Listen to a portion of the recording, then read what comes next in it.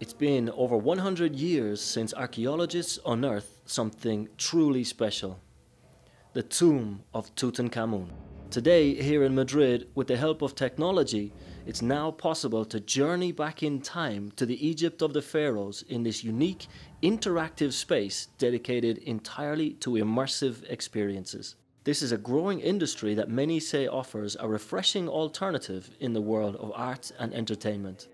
Pero que tampoco pretendemos sustituirlo, o sea, es insustituible ir a ver los objetos de una tumba egipcia, la tumba Tutankhamun, que tienes en los museos hoy por hoy, pero el hecho de poder disfrutar de su entorno, del Egipto como era en aquel entonces, del arte, cómo estaba en aquel momento creado los templos o las tumbas.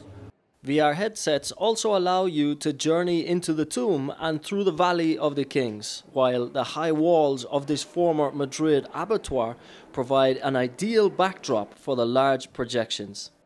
The flexibility of these exhibitions also means they can be moved around the world without damaging priceless artifacts and can be adapted to different venues. These digital immersive experiences are taking us closer to art and history than ever before. Expect to see more metaverse, holograms, and augmented reality as this trend grows across the world. In the United States, a company called Lighthouse has used video mapping of buildings to curate images beamed onto specific surfaces. They are now incorporating additional elements to engage the senses even more, like touch and smell. Lighthouse have recently partnered with Disney for a 20-city tour of the United States.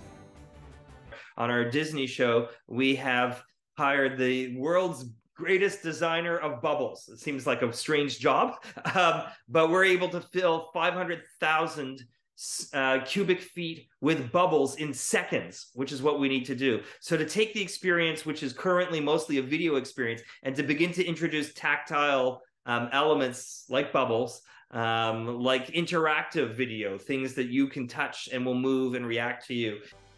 They plan to expand their operations east to Asia, with China, South Korea, and Japan the primary markets in their sights. The immersive experience industry is worth over $60 billion in the US alone and has grown 30% in the last 2 years.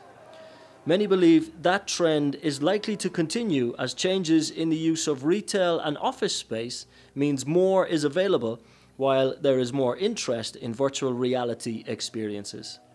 Ken Brown, CGTN, Madrid.